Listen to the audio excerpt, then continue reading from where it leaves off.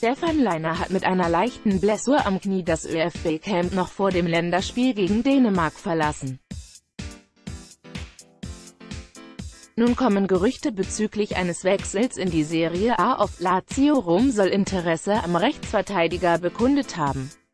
Deren Trainer Simone Inzaghi klagte in den vergangenen Tagen über Probleme in seiner Mannschaft auf dem rechten Flügel. Daher soll er in Lainer eine Verstärkung für sein Team sehen. Erst im vergangenen Sommer wollte Lainer die Bullen verlassen, ein Angebot von Italiens Vizemeister SSC Napoli lag vor. Doch die Salzburger Verantwortlichen ließen den Nationalspieler nicht ziehen, was Lainer selbst als ärgerlich bezeichnete.